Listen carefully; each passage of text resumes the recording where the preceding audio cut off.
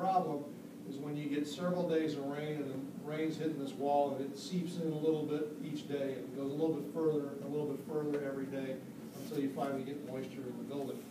And that's because of the open pore structure of the masonry wall. What's going to happen with our product is we're going to coat that wall. We're going to put in this case, they put primer down. In some cases you do, some you don't. They put a Sure-Bond primer on here. Then they put 2 coats of Flex Coat. And what happens is the water's going to hit it and it's going to run off. It's not going to penetrate. We offer, it's a 5-year warranty if you put 2 coats of Flex Coat down.